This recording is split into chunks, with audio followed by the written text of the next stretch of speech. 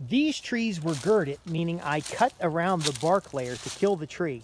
And as you can see, insects have found the tree and now they're destroying it from under the bark. So what needs to happen when you do this to a tree is you need to harvest it as soon as you can. Now I'll still get some pole wood out of this, but you can see the bark is starting to, you get these worms, there they are. Get those little worms under the bark. So you can gird the trees like I showed you in a previous video to basically kill them and dry them while they're standing.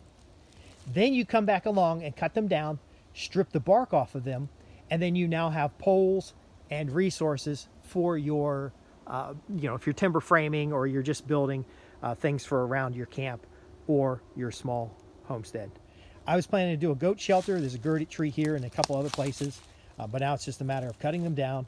They'll already be dried out wood. Strip that bark off there and we'll be good to go.